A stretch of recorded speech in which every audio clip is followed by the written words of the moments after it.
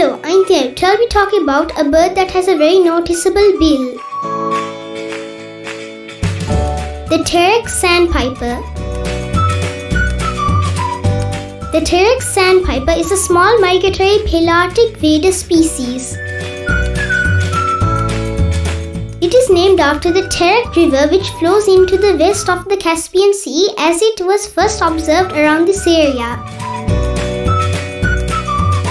Breeds in valley floodplains in tundra and taiga and migrates south in winter to tropical coasts in East Africa, South Asia and Australia, usually preferring muddy areas.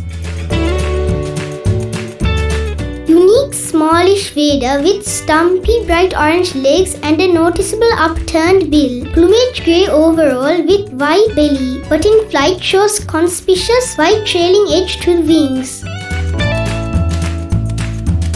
Feeds by dashing after insects and also by probing bill in mud, like a mini godwit.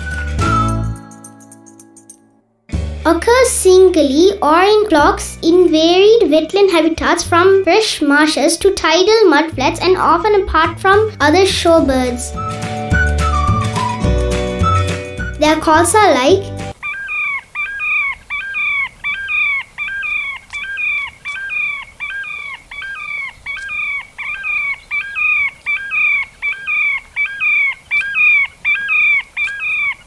locally named TEREK Silibilla.